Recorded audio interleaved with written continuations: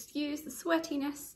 I'm back from the gym and I'm going to start this vlog off with a countryside rant because I feel like these, not to snark on them too much, but these YouTubers who used to do beauty and fashion that are now country lifestyle bloggers who garden in their crisp white shirts and expect us all to believe it, they don't talk about the real life, like living, oh sorry, I should readjust it.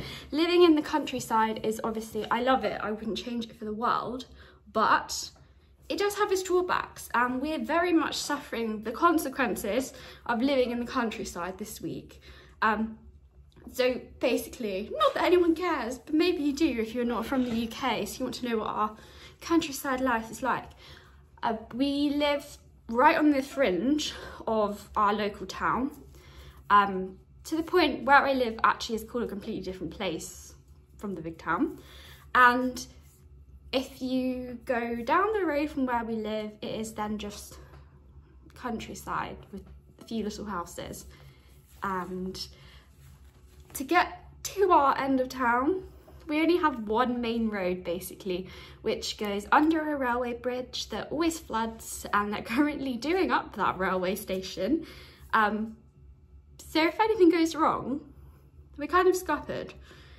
And so if I want to go into town, which I think is about 1.5 miles, I think, for me to get into the town centre, I have to do a 7-mile diversion, which involves driving through 4 villages to then do a loop to go into my town, and then have to drive all the way back and do another loop, which is crazy.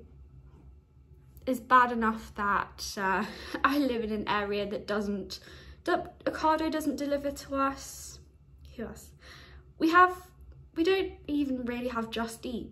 We definitely don't have Uber Eats or Deliveroo. We're like too countryside for that, but not even Just Eat really deliver with that. That's like how random our location is. And yeah, it's just infuriating. And then there is a slightly quicker way, but it would be very generous to call that a road. It's more of a farm track. It literally just goes through someone's farm, like quite a lot of roads do in Norfolk. You could end up turning the wrong way and end up driving through someone's farm. I used to do it very regularly when I went to visit one of my friends.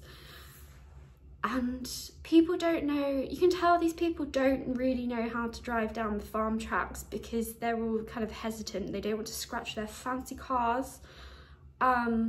It's just a nightmare. And yeah, that is my rant of living in the countryside. Oh, and to rub salt into the wounds, one of the other back roads that connects to like the back end of us, they've closed that as well, the one outside the pub we usually go to. So I can't even take our residents in the pub at the moment if I'm sick of trying to get home. So that is the reality of living in the countryside, where we just don't really know how to cope with extreme weather because we've had flooding. That's half the reason why that road is damaged. Yeah, don't recommend it. This weekend is a busy one, like all of my weekends are really, and I am going to the game fair. So this is like the East Anglian Game Fair, and the first day I'm going just as kind of like a visitor, meeting up with friends, have a great time, walk around. And then the second day, I'm actually volunteering with the Gamekeepers Welfare Trust, doing like blood pressure checks, pulse checks, because I don't know if I've ever said it on here before, but I'm a cardiology professional. I'm not a doctor, I'm something different. I haven't got the patience to explain that today, but I'm not a nurse either. So I'm going to volunteer my time kind of doing health checks for members of the rural community, like gamekeepers, deer stalkers, not stalkers, and yeah, because they often won't access healthcare.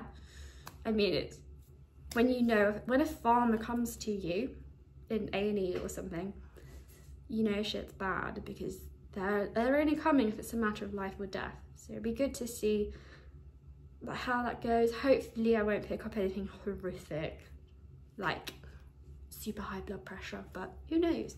But yeah, it's really nice to use my clinical skills in a different capacity. It's kind of like the two parts of my life, like countryside and cardiology fitting together, and yeah, I'm really looking forward to it. So hopefully obviously I won't film the second day, patient confidentiality, but I will endeavour to get some footage of the East Anglian Game Fair. You've probably noticed I went last year. I went the year before that as well. So yeah, I'm really looking forward to it. It's my favourite show locally. Oh, Olive thought, oh, Mabel thought it was Amber. Oh, look, there's another Amber over there. Just Amber's everywhere. Yeah. I think they were small. Again, I've neglected videoing things. I've been having way too much fun trying all the alcohol, and I've just bought some really pretty shot glasses that I'll show you later. We're just having a little walk around first before I go and meet some people at the pub. Oh, we've got to go somewhere. Ah, the doggy died. The cutest thing you've ever seen. They're so small. There's a dog treadmill here. You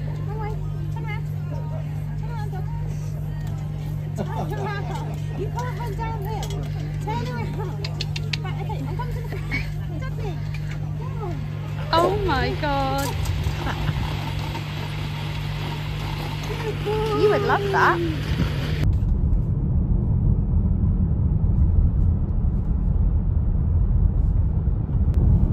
Just thought I'd video a bit of kind of the surroundings we're really lucky to have where we live. This is our big forest, and there's all sorts of stuff hiding in here, like deer, definitely deer, and they like to jump out at you at 4 in the morning, terrified me once. But yeah, we're so lucky, and for people who say that Norfolk is something a flat, wrong, it's quite a bumpy road for Norfolk standards anyway. Any of you watching who live in the West Country or Cotswolds would be thinking, oh, that's like a pancake compared to me, but you know, in Norfolk it's a big deal. The worst thing about the weather getting slightly better, lycra-clad wankers. I'm like rushing about, running full steam ahead, and forgot to film my outfit this morning while I had my shoes on. But believe me when I say I'm not putting them back on because my feet are a bit sore from walking around all day. But to be fair, you could, if you want to see a picture of my outfit, just go on Instagram. I've got a little Amber helper here. Say hi. Okay. Yeah, so my outfit today. Oh, I haven't got my Holland Cooper trousers on either. But you know, this kind of goes. These are my famous pheasant leggings. They're the older colour ones. I love them. But the weather's not great here at the moment. I honestly think it's been raining since October non-stop. We had that very brief sunny weekend and it's cold. Not great. Yeah, so to be fair, it was more of like outerwear kind of making the statement than in my actual outfit today. I did change coats halfway through, but I will show you. I bought an amazing coat. But I just went kind of simple. Hicks and Brown fedora. This is the one with the pheasant feather wrap. Ginger and Jardine. My one's the mustard one because it's got brown in it, and I was wearing my brown Holland Cooper trousers. Shuffle, because you can't go wrong with that. I'd rather have too many layers than too little because I hate being cold and I'm always cold. But I'll show you basically what I ended up wearing most of the day. I'll just go and get it.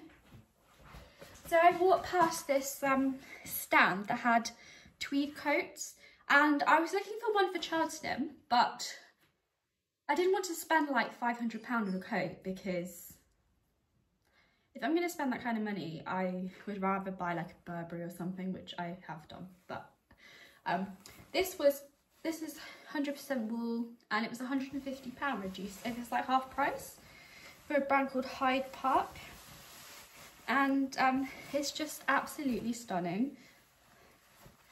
I've got one that's got kind of like no collar, just because I think it looks fits a lot better. But it's just absolutely stunning. It's got this really like deep pink running, and it's got kind of the deep pink in the over check as well. It's just a really nice smart coat, and definitely something that I'd wear for like races, maybe Cheltenham next year. So I'm so excited.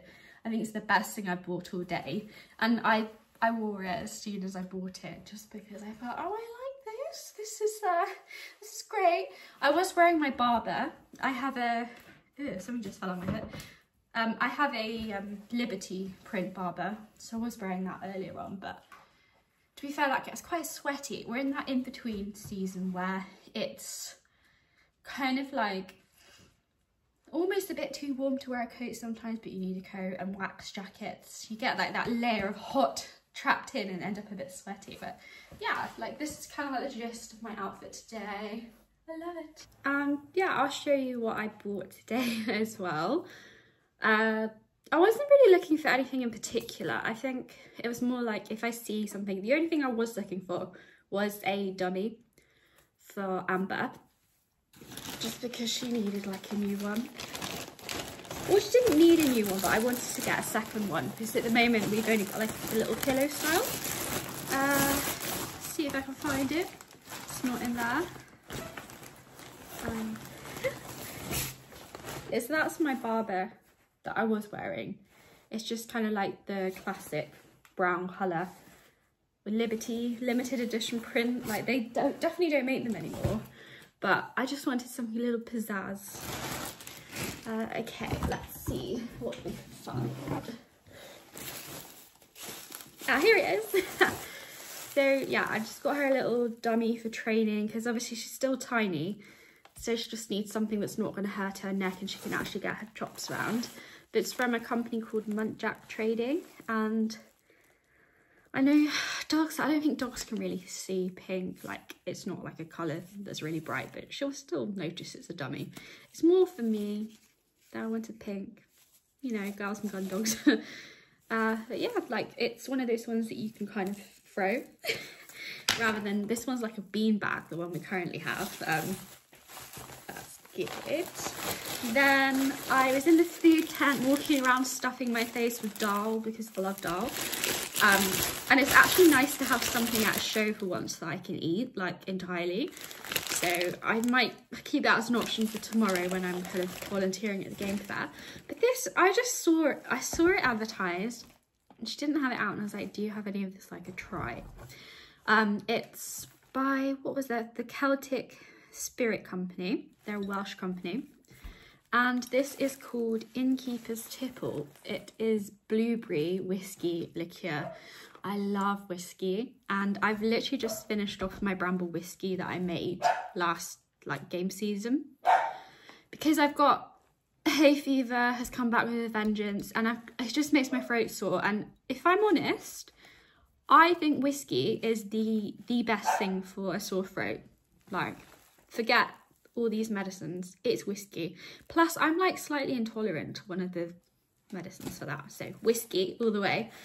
But this is amazing. It's just so smooth, and I've never had blueberry.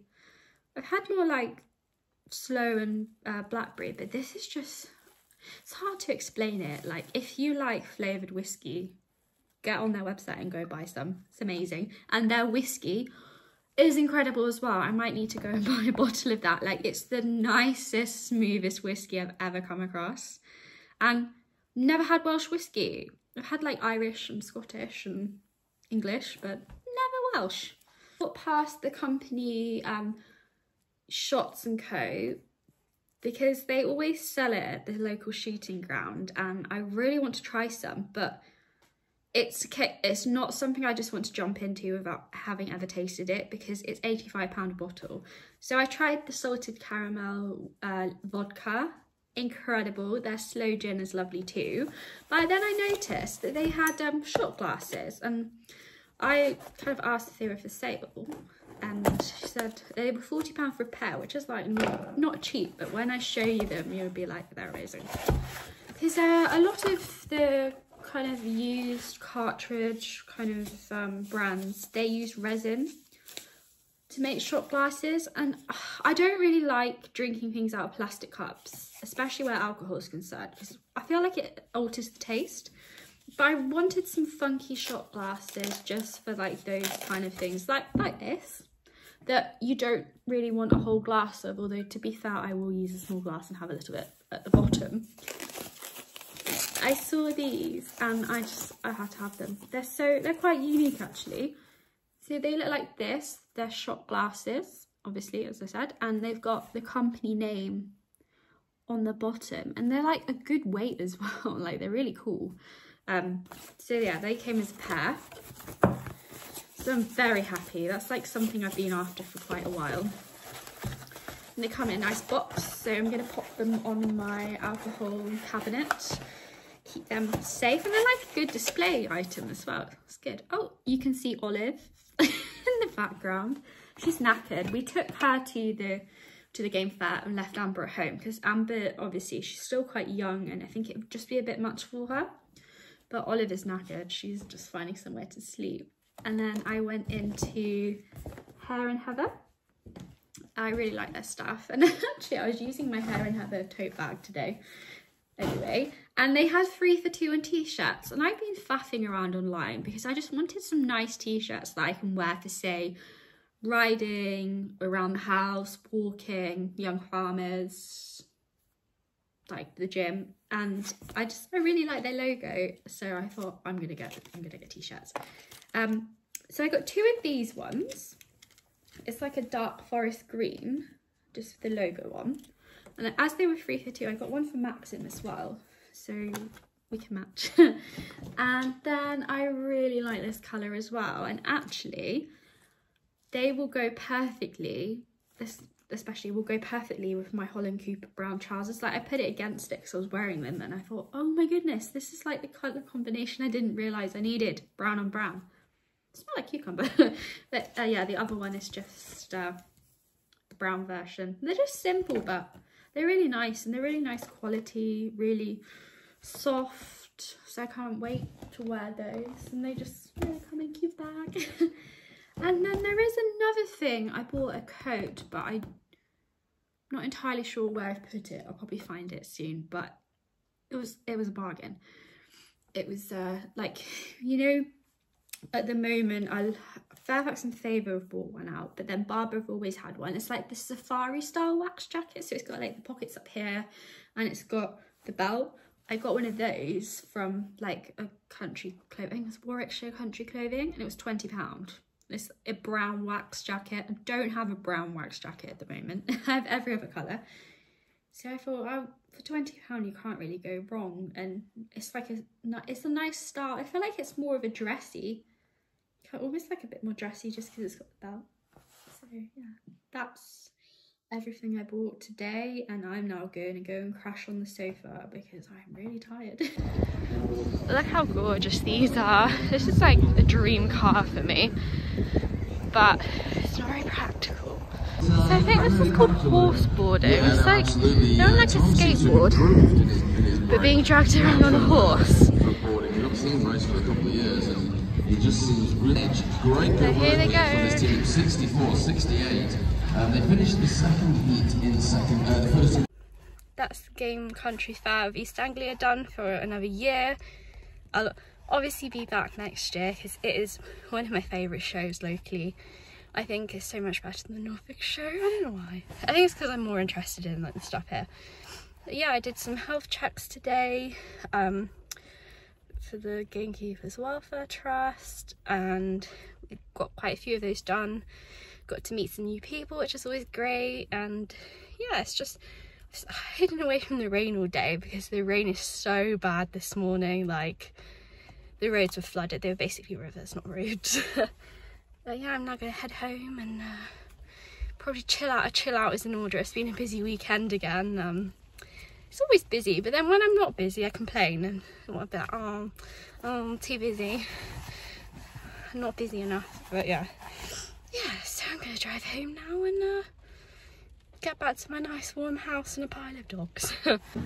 I'm home now. It was a slightly more disastrous trip home than I anticipated, as it was very muddy.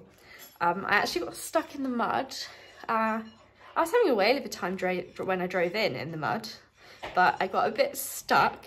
Didn't really know what to do because I only really know how to get out of sand incidents. Not that I've ever been stuck in one, but I know you pour water around the tyres, and I was like, well, I've got Lucozade and beer in the boot, so I'll be fine. Yeah, so I just put my hazards on a bit like, help.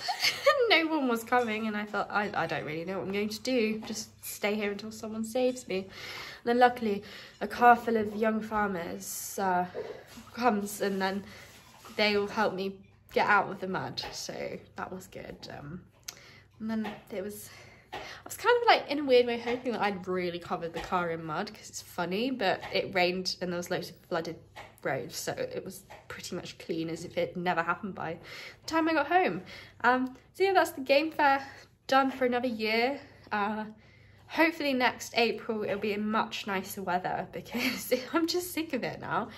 Rain all day, hate it. Yeah, so I think the next show for me is it's probably the game fair, to be fair, like the one in where is it this year? Bletchley, somewhere like that. So that makes a change for me. But I think all the shows I'm interested in now are kind of all clustered towards the end of the year because there'll be like the local agricultural shows for us and Burley.